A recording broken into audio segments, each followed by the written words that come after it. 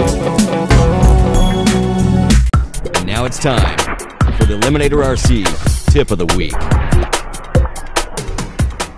Hi, I'm Ryan from Eliminator RC. This week's tech tip is going to be disassembling and reassembling plastic universal joints.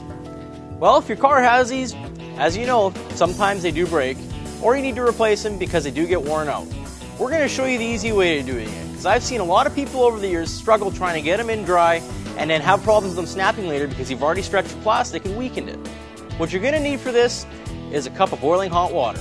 The reason you need the water is you need to soak the ends so that the plastic expands and it's a lot easier to work with. That way you're not stressing the plastic. You're only going to want to sit it in there for a minute or two just to make sure that the plastic gets evenly warm, and then it's going to expand and the core of it's not going to be cold still so it could snap.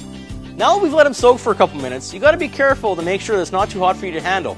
And most of your cars will come with a little tool like this just to pop the U-joint apart. And simply all you're going to do is put it under, pry back, push, and it comes apart. And you do the same thing for this end. Put it under, pull out, and it comes apart. That easy. No struggling, no yelling, and no hurt fingers from slipping with the pliers and stabbing yourself. Now it's time for the reassembling. I'm going to throw them back in the water and let them soften up again just to make my life a lot easier. Now that I've taken them out of the water, and again, be very careful because they are still very hot. And if you're unsure, you might want to put on a set of mechanics gloves just to make sure you don't burn your fingers. Grab the U-joint, place one end in. If you get it lined up, you can simply just push it on in. Same thing for the coupler here. Line it up, push, and it goes right in with no fuss. And by doing it like this, you haven't weakened any of the parts, so it's going to be even stronger than if you just stretched it with pliers and snapped it in. Now that your drive shafts have been rebuilt, you can go ahead and put them back in your truck and get back out there and rip up some terrain with them.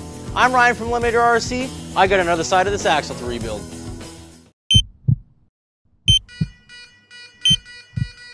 Do you find your hobby life flatlining a little bit? Here at Eliminator RC, we're here to revive you. Hi, I'm Ryan. And I'm Dylan.